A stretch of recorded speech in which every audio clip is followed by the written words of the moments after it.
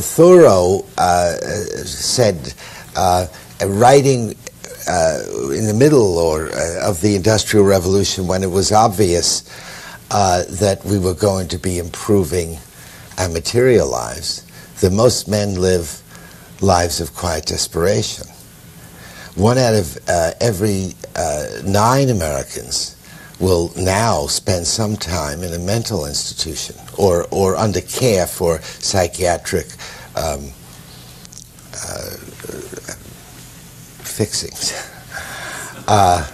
Alzheimer's creeps up from time to time. The most common cause of death, Donald, among adolescents in America is, the second most common cause is suicide.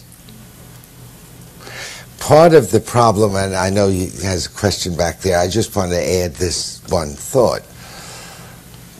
We probably don't have time to go into it here, but I implied it in my talk, that the people who lived in an earlier time at least had some comprehensive stories, I call them narratives, that help to give purpose and meaning to their lives. Of course, for most people, it comes from their religious system. The great story of Genesis is a great narrative, and Americans used to have some wonderful narratives.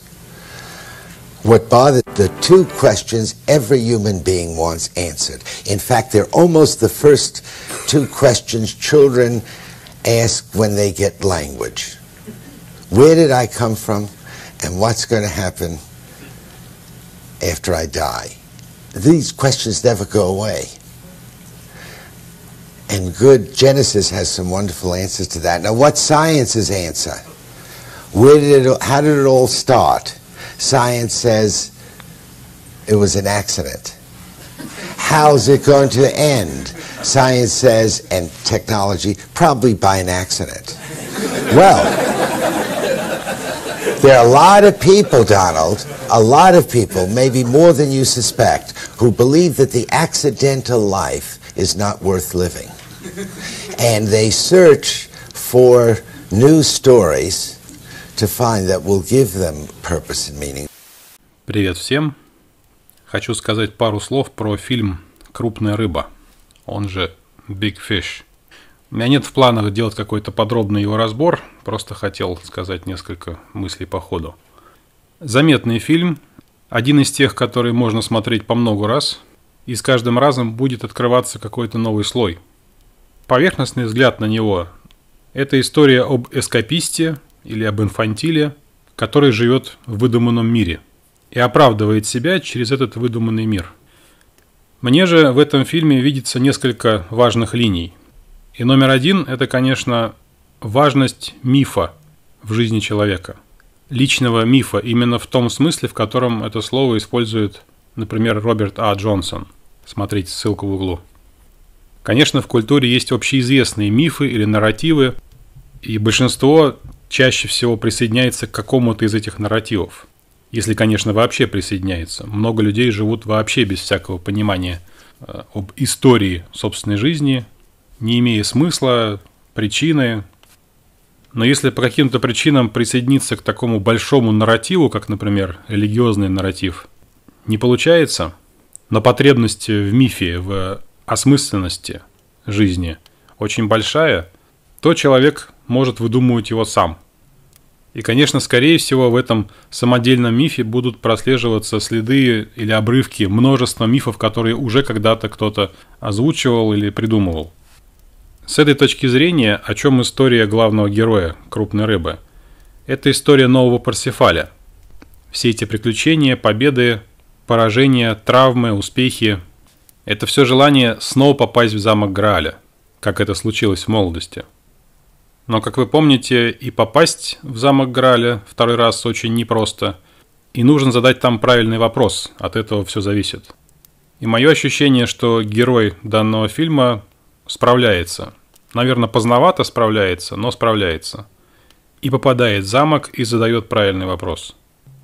В чем-то этот фильм рифмуется с Амели, с Монмартра в отдельных аспектах. Там присутствует некоторый такой женский миф. И, собственно, чего пытается добиться героиня? Она пытается найти смысл и линию в жизни. Для этого требуется определенный нарратив, и она его изобретает на ходу. Еще и название, и содержание фильма довольно сильно рифмуется с книжкой Дэвида Линча «Catching the Big Fish» «Ловим крупную рыбу». Я не уверен, что она выходила на русском языке. У кого есть такая возможность, настоятельно советую с ней ознакомиться, если вам нравится творчество Линча. Там он сообщает много интересного о механизме своего мышления, творчества и немножко биографии тоже.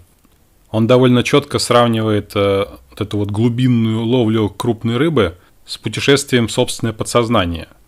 Что такое подсознание? Мир снов, мифов, мечтаний.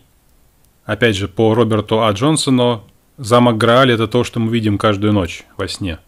Проблема в том, чтобы достать его в сознательную часть. А Линч – большой специалист вот в этом глубинном нырянии. И с ловлей крупной рыбы у него тоже все хорошо.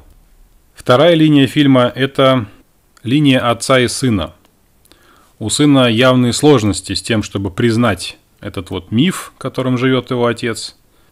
У него отторжение, у него отрицание. Он и стесняется, и боится, и смущается. Потому что, с одной стороны, у него есть внутренняя идентификация с отцом, естественно. Отец хоть и очень своеобразно присутствовал в его жизни, но оставил там сильный след. И у молодого человека проблемы с исполнением заповедей про «почитай отца твоего и мать твою». И видно, что это мешает ему самому, потому что собственного мифа у него нет, похоже. С одной стороны, во всех этих сказках есть что-то притягательное, с другой стороны, признать в себе эту притягательность он не может. И стремление к этим сказкам. И второй поинт фильма, как мне кажется, что хоть и поздновато, но он находит свой мир с отцовской фигурой и в смысле реального отца, и в смысле его отражения у себя внутри, в своей психике. Принимает его и фактически подхватывает его миф, и, возможно, надеюсь, понесет его и дальше, вперед. То есть эта традиция, семейная традиция, будет продолжена в таком виде. Так что в конце он не борется с отцом уже, а обнимает его во всех смыслах. Третья линия – это взаимоотношения главного героя со смертью. В его личном мифе было белое пятно насчет смерти. Видимо, этот вопрос его беспокоил. Он никак не мог придумать, что это должно быть, чтобы он смог это принять. А может быть и видел, но боялся произнести вслух или достать это на сознательный уровень. И удивительным образом заполнить вот это белое пятно ему помогает именно сын и его вот это прозрение, принятие отца. Как только это происходит, автоматически заполняется этот последний пазл и заполняется совершенно гениально. Взяв уже в собственные руки отцовский миф, молодой человек дописывает эту недостающую главу. И она получается очень хорошей, с глубоким смыслом. И, наконец, еще один аспект. Я не буду его подробно здесь раскрывать, тем более, что он, можно сказать, несколько натянут. Но, тем не менее, вполне можно прочитать этот фильм и саму историю как криптохристианскую. То есть история о взаимоотношениях человека с Богом, нахождение Бога. Если только принять, что рыба означает то, что рыба обозначает в христианстве, то вся история приобретает еще один, более высокий уровень. И финал истории тоже играет новыми красками. И меняется смысл многих событий и предметов. В общем, очень хороший фильм. Советую посмотреть, если не смотрели. Очень оригинальная история того, как человек ответил на вопросы, откуда он пришел и куда он ушел. Всем спасибо за внимание. Пока и удачи. Your father ever tell you about the day you were born? Yeah, 1,000 times. He caught an uncatchable fish. Not that. The rail story. He ever tell you that? No. Well, your mother came in about 3 in the afternoon. Her neighbor drove her on account of your father was away on business in Wichita. You were born a week early, but there were no complications.